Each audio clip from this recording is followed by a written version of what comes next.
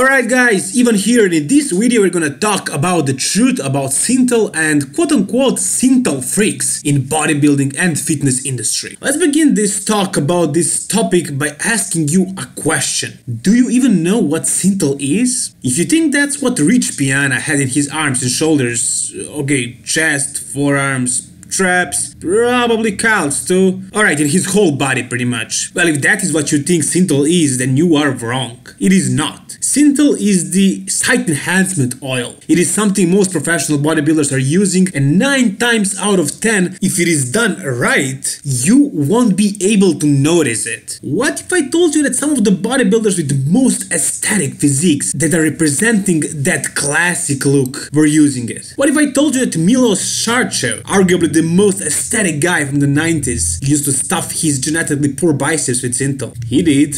Admittedly so. You can also watch Rich Piana's video when he talks about his experience with Synthol, in which he says that he heard from somebody that Flex Wheeler was injecting 20 cc's in his arms hours before competition. Rich tried this and his arms never looked worse. So it certainly wasn't true. But in every lie there is a little bit of truth. Flex must have used at least some of it in his career, which is pretty obvious, judging by the fact that his arms are still looking pretty strangely big compared to the rest of his body. Anyway, let me tell you what the real purpose of Synthol or any height enhancement oil actually is. And before we keep talking, I also want to tell you that Synthol is the word that I'm going to use in this video instead of naming all the other enhancement oils, which pretty much have the same purpose, but they do slightly differ in terms of cost, painfulness, effectiveness, and other things. So the purpose of Synthol is actually to push your muscles to the skin. In order for it to do that, you must inject it very deep under the muscle. That is how you do it properly. If your arms look like water balloons, then you messed it up, you did it wrong. There is another thing about Synthol. It hurts like hell. After the injection you will barely be able to flex the muscle, let alone train it. If you ever got an injection at doctors, you know that it usually hurts quite a bit afterwards. Synthol is 10 times more painful than that. And I'm talking about only a few cc's of it, max. If you took 10 cc's, you would be screaming in pain. So now that you know what Synthol actually is,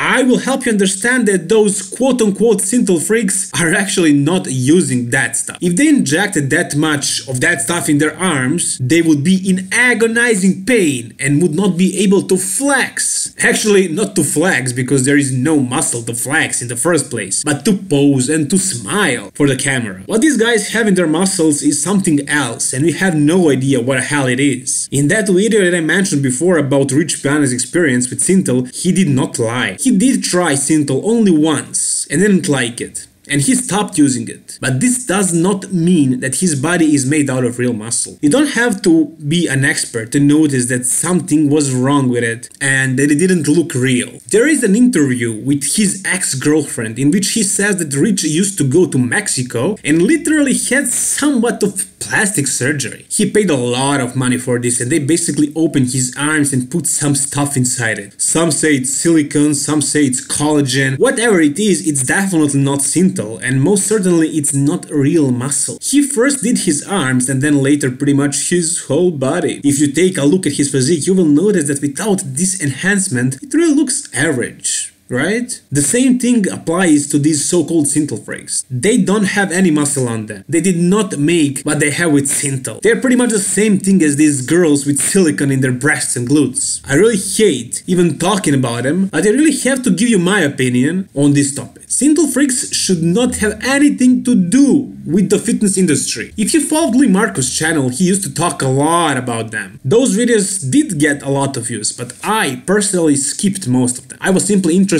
in bodybuilding only, not in these silicone freaks. They have nothing to do with bodybuilding and fitness. All they are is a bunch of idiots that spent a lot of money on plastic surgeries or who knows what, and now they look like abominations. They look so disgusting that is the only reason why people are interested in watching them. I just don't like that bodybuilding and fitness related channels are talking about them, because they have nothing to do with that. And this is gonna be the only video that I'm gonna make about them. And I just wanted to give you my thoughts on this and to explain a few things to those who weren't informed properly and had some misconceptions about Synthol. Synthol freaks do not even use Synthol, and they have nothing to do with muscle or fitness. That's gonna do it for this this video, guys. By the way, what do you guys think about those gnomes? And also, what do you think about this kind of videos which I actually prepared a script for and edited it a little bit more? Tell me what you think about these videos. I decided to make them occasionally, maybe like once a week, and the others would be more freestyle with the flow. And if you know any more information about Synthol and site enhancement oils, leave a comment down below. I will be happy to hear your thoughts, and I will make sure to reply to every single comment of yours.